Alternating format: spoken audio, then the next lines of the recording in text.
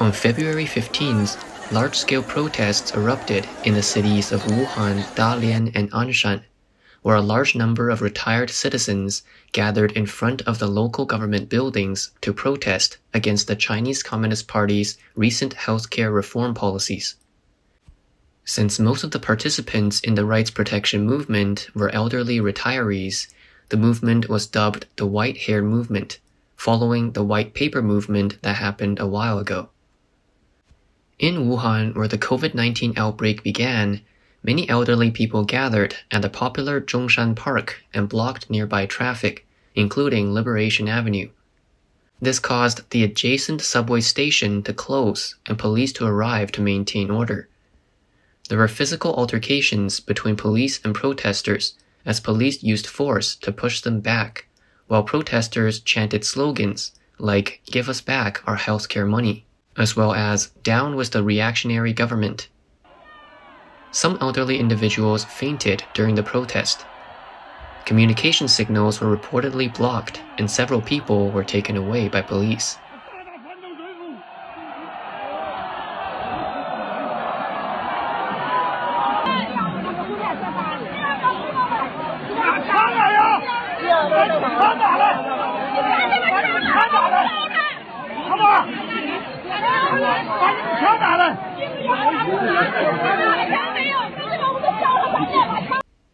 On the same day, similar protests also occurred in the cities of Dalian and Anshan in Liaoning province. According to online videos, on that day, at least several thousand retired citizens gathered in Dalian's Xigang District People's Square, which was crowded with people. They sang the national anthem and demanded that the government halt healthcare reforms and return the money to the people. However, a large number of public security personnel appeared on the scene, and conflicts between them and the protesters occurred.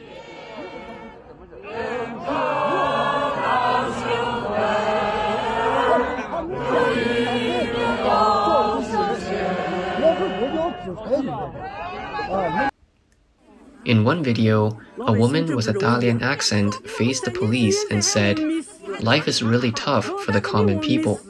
We didn't die during the Cultural Revolution. We didn't die during the COVID. And now the Dalian government sends the police to deal with us? Look at the cries of the people. Look, the special forces are all here." Located in Anshan City, Liaoning Province, the Ansteel Group was established in 1948, and it's China's first large-scale steel production base with a large number of retirees. On February 15th, many retired Ansteel employees gathered near government offices to question the medical insurance issue, and as a result, several elderly people were directly put into a bus and taken away by local police. Subsequently, in the video, a large number of police and police cars appeared on the scene, and the situation became highly tense and unusual.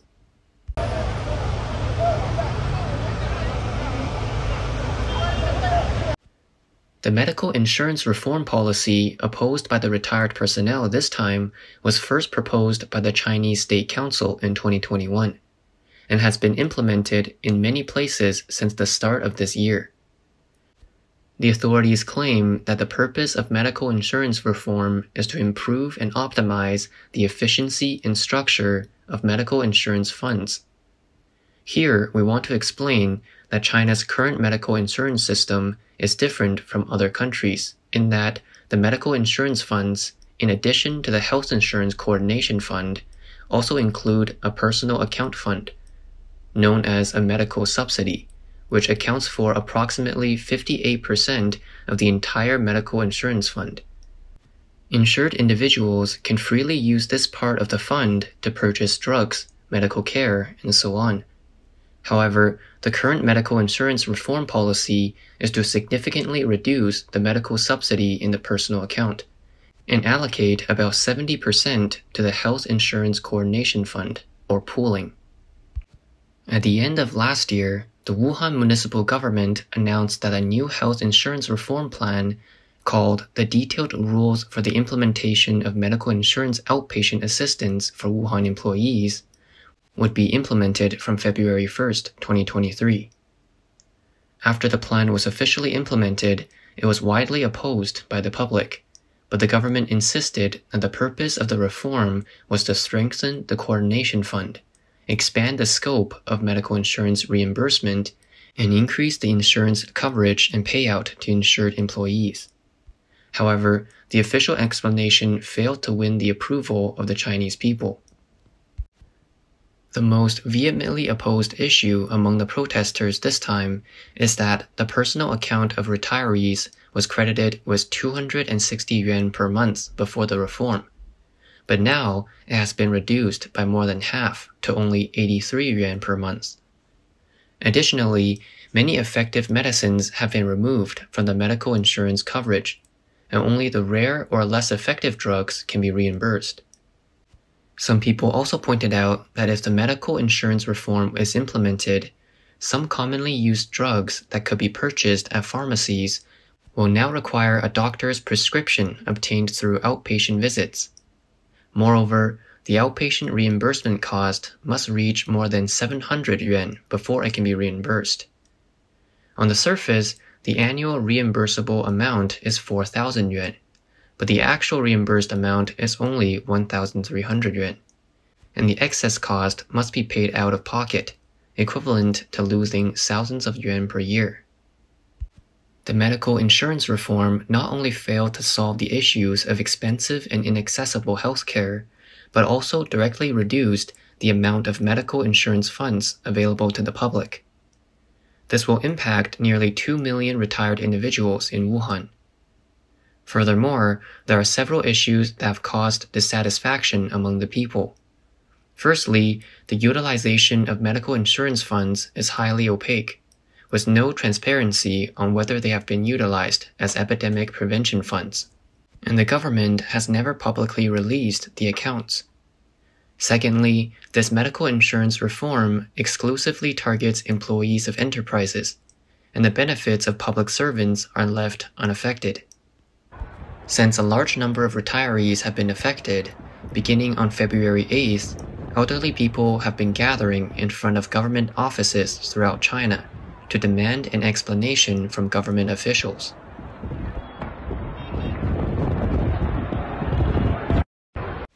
Retired residents in Wuhan gathered in front of the city government in the rain on February 8th to express dissatisfaction with the medical insurance reform policy. According to online reports, they demanded a response from the mayor before February 8th, or threatened to organize a Wuhan Retired Medical Insurance Rights Protection Conference, and also a Wuhan People's Republic of China Retired Military Medical Insurance Rights Protection Conference on February 15th at Zhongshan Park. The notice emphasized that if the problem is not resolved by the end of the month, retirees in the city will demand the dismissal of the mayor and the director of the City Medical Insurance Bureau on suspicion of corruption. However, the government did not respond as requested, and another gathering of people took place on February 15th. Protests led to a rare and prompt response from the Chinese government, which introduced a measure to improve the management of designated retail pharmacies in outpatient services. On February 15th, the National Healthcare Security Administration issued a notice requiring all regions to manage designated pharmacies and encouraging them to offer outpatient services. This is intended to improve access to medical treatment and medication for insured persons. The measure is believed to have been a response to public protests in various regions.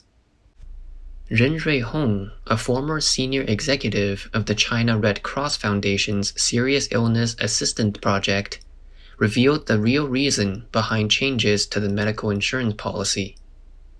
She said in an interview with Radio Free Asia that the medical insurance reform was a measure taken by the authorities after 3 years of epidemic control, when it became apparent that the medical insurance fund is not enough. because most of the provincial expenditures for COVID prevention and control are paid from the medical insurance fund. Ren Ruihong said China's aging population is already severe, coupled with years of lockdowns resulting in a severe shortage of medical insurance funds. In this situation, the government can only cut back on medical insurance and indirectly increase people's out-of-pocket expenses. She said that China's medical reform has always been top-down, with relevant departments negotiating and issuing documents, and occasionally issuing notices to solicit opinions, but no real changes are made to established policies. However, the white paper movement showed the people that protests can be effective. Ren said, the white hair movement does involve the life issues of many elderly people. Moreover, many seniors died during COVID not long ago, and in this situation, their most immediate feeling is that they cannot survive because their medical insurance is not enough. Since the COVID-19 outbreak in China in 2019, the Chinese government has been implementing a zero-tolerance epidemic prevention policy, including massive PCR testing and the construction of makeshift hospitals. Although no official data has been released, it is estimated that the Chinese government's total fiscal expenditure in 2022 exceeded 24 trillion yuan, with epidemic prevention spendings alone accounting for a third of the total fiscal expenditure at 8 trillion yuan. Much of the funds were used for PCR testing, construction of makeshift hospitals and other expenses, as well as payouts to corrupt officials. Recently, many provinces in China have disclosed their 2022 epidemic prevention expenses in their 2023 fiscal budget reports.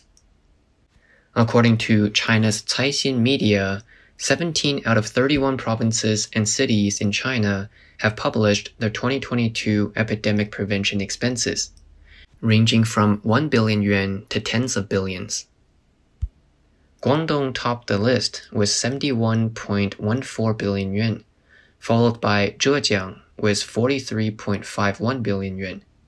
Beijing was nearly 30 billion yuan, Shanghai was 16.77 billion yuan, and Shanxi was 19 billion yuan. The makeshift hospitals that have been built at great cost across the country have been abandoned one after another.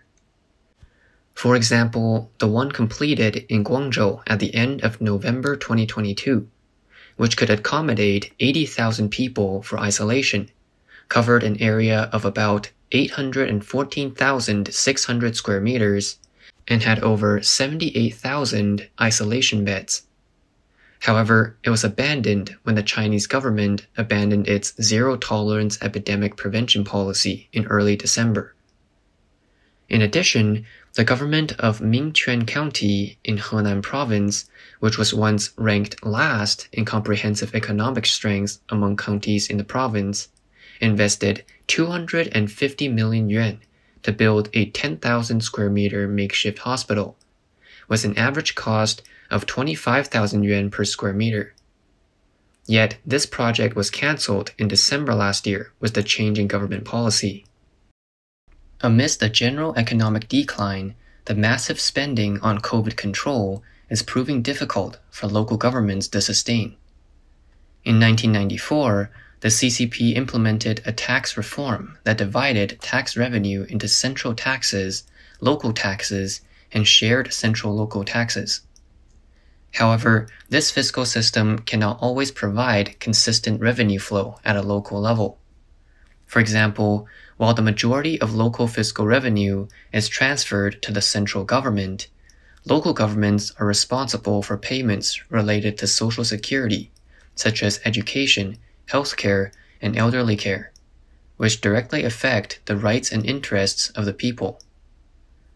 According to Voice of America, the economic cost of China's large-scale zero-COVID policy implementation over the past 3 years has shaken the financial foundations of local governments. Prior to the National Legislative Congress of the CCP's central government in March, The policy goals and budget plans for 2023 announced by local governments in China also highlighted the enormous economic pressure faced at a local level. The report also pointed out that in addition to the sharp rise in spending, local governments in China are faced with a rapid contraction of income, as well as a crisis in the real estate industry that has led to a sharp decline in land sales revenue. Some local governments have even reduced taxes for enterprises to help them cope with economic slowdown. In response, Craig Singleton, a China expert at the Foundation for Defense of Democracies, pointed out that the CCP's long-standing costly zero-COVID policy has already dealt a heavy blow to the Chinese economy, causing chaos in China's public finances.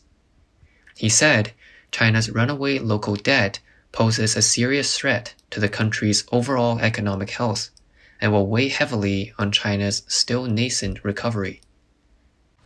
On December 7th last year, the CCP officially launched the 10 new measures to fully relax epidemic prevention, attempting to stimulate the economy by issuing bonds. However, the result seems to have further worsened the local fiscal situation. Economists warn that the debt sustainability of China's local governments is continuously declining.